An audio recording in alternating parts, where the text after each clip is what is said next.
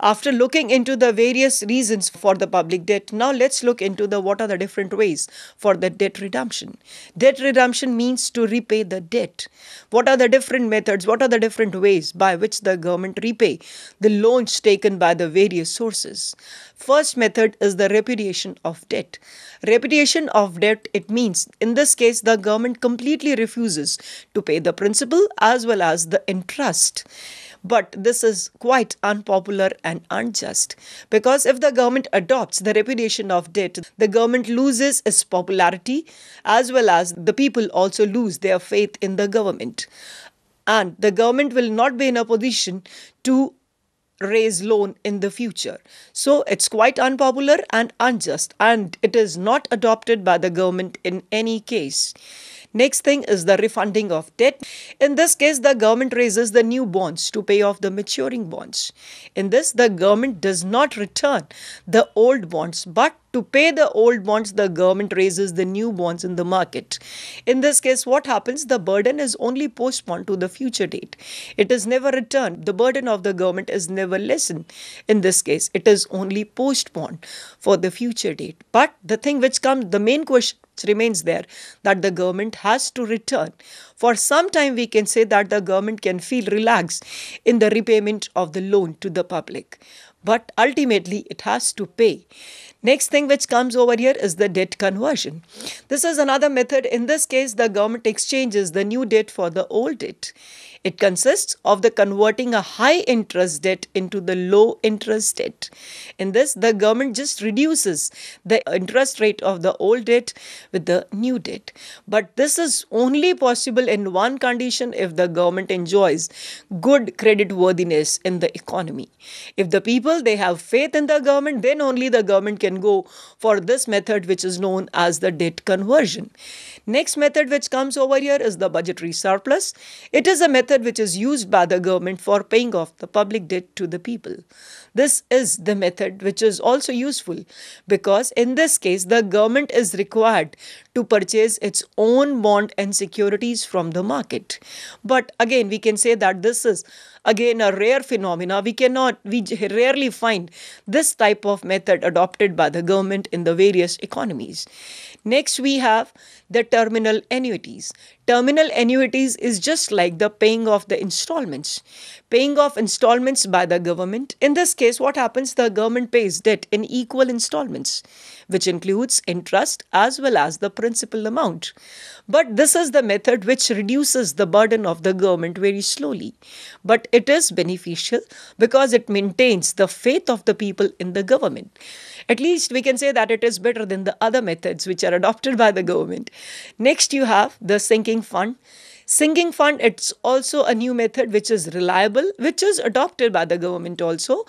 In the case of sinking fund, the government establishes or government makes a separate fund for the purpose of repaying its debt. In simple words, we can say that it's a method which is just like a piggy bank. The government creates a piggy bank, and every month or after a regular time duration, the government keep on depositing the amount of money. And once the time of repayment comes, the government takes out the money from that piggy bank or from that sinking fund and repays the debt. But it is very systematic method for the debt repayment. But one negative point is also attached with the sinking fund method, that it is a very slow method. But ultimately, it reduces the burden of the government. Next, we have is the statutory reduction in the rate of interest. In this case, the government compulsorily reduces the rate of interest. It is compulsory for all the people, for all the institutions to adopt the reduced rate of interest by the government. Or in other words, we can say that in this case, the creditors are forced to accept reduced rate of interest, and the government adopts this method during only the financial crisis. Now, over here, we can have some similarity with the previous method also. This is the method which is quite similar to the debt conversion. Because in both the cases, whether it is a statutory reduction in the rate of interest or the debt conversion, in both the cases, the government reduces the rate of interest. But first one, that is debt conversion, that is a voluntary method. Whereas the statutory reduction is the compulsory and people are forced. Whereas in the debt conversion, the people are not forced to accept the reduced rate of interest. Next we have is the capital levy. Capital levy is the method in which the government imposes heavy tax on the property and wealth. And it is imposed on the rich individuals only on the progressive scale. Now, I would like to correlate over here with the progressive scale with the progressive taxation. As you remember, in the case of progressive taxation, more the income, more is the tax. Same over here. More the property, more the wealth of a person, more will be the tax. And this is the method which is very quick and equitable, because it is in this case, the debt is repaid according to the capability, according to the ability of the taxpayers. Next is the adopted during war. This is the method which is generally adopted during the time of war. It is never adopted during the normal durations, normal conditions in the economy. Next we have is the export surplus. It's a very interesting thing, and it's a very mostly used method by various economies of the world. This is the method which is known as the export surplus.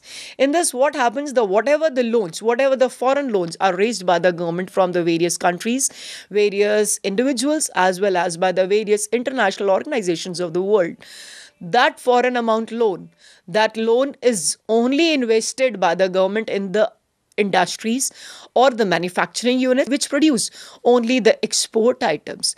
Because with the help of using the foreign loans in the industries which are making the export items, those export items are again exported to the other countries of the world, and it becomes easy for the government to repay, because in this the loan is repaid by the government, and side by side the economic condition of the country also develops. With the help of export surplus, the government is in a position to provide employment as well as the proper use of the raw materials which are available in the country. Positive effects of the public debt. इसके क्या क्या फायदे हैं? Public debt होगा तो क्या फायदे हमारे पास होंगे? First thing which comes over here is the mobilizing resources of economic development. Public debt helps in mobilizing the resources for economic development. Means the government, with the help of public debt or with the amount borrowed from the various sources, the government is in a position to utilize all the natural resources which are lying idle in the country, especially in the direction for the development. It is with the help of the public debt, the government becomes strengthened enough, or we can say that the government becomes sufficient enough to use the amount borrowed from the various sources to use for the better allocation of resources, for the proper distribution of the resources, as well as for the proper efficient use of the resources for the economic development as well as for the social development. Next, it is used for the infrastructural facility. The amount borrowed by the government can also be used for the infrastructural facilities. Facilities, it can be in the form of economic infrastructure or the economic overhead, as well as the social infrastructure, as well as the social overhead. In this, the borrowed amount of money can be utilized for the construction of roads. It can be utilized for the construction of power projects. It can also be utilized for the construction of schools, even for the health centers, or you can say the various marketing areas for the agriculture as well as for the industry. Next thing which comes over here, the public debt can also be utilized by the government for the developmental expenditure. Developmental expenditure means the government can utilize the borrowed amount of money for the areas or for the spheres which can help in increasing the productive capacity of the country. Productive capacity of the country can only be increased by increasing the number of industries, by increasing the agricultural sector, and by making some new changes which can be beneficial for increasing the production in both the sectors. It can also be used in the construction of your railway tracks. It can also be used for the construction of bridges. Next thing which comes over here, to acquire foreign exchange. Last but not the least, the government can also use the public debt to acquire foreign exchange. Foreign exchange means suppose if the government is in need of the foreign currency, then what the government can do, the government can borrow from within the country, and with the amount borrowed from within the country, then government can switch over to borrow from other countries in the form of loans. Next thing which comes over here is the negative effects of the public debt. There are the negative effects of the public debt also. First is the additional tax burden. Additional tax burden, whenever the government borrows money from the public, it is the moral as well as moral responsibility of the government to return the loan. And this loan can only be returned by the government. And the government alone is not going to pay off the loans, but it is going to collect the amount only from the people. Only from the people means the amount for repaying the public debt can be collected by the government only by imposing taxes. And imposing taxes are always responsible for increasing the tax burden on the people. Tax burden of the people can be on both the classes of the society, whether the rich class or the poor class. Next is the effects on distribution. The public debt is responsible for disturbing the distribution of income in the economy, because in this case, to repay the public debt, the government always imposes the taxes, and the taxes can be imposed by the government either in the form of direct taxes or indirect taxes. Direct taxes are imposed only on the high class of the society. It covers the less number of people. But if the government adopts the indirect taxes, then indirect taxes, it means it is paid by all the people of the society, whether the person is rich or poor. As a result, the distribution of income gets disturbed in the economy. Next is the burden of external debt. In the case of the public debt of the government can be internal or the external. Internal debt, it can be voluntarily as well as compulsorily. Whereas in the case of external, it is only a voluntarily.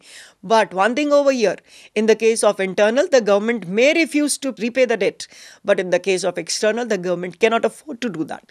Because in any case, the government has to repay the external debt.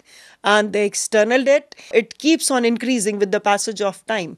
And moreover, in some of the cases, the burden of external debt is such that the government has to borrow more money from the various sources or from the other countries of the world, which again increases the burden on the people as well as the government of the country.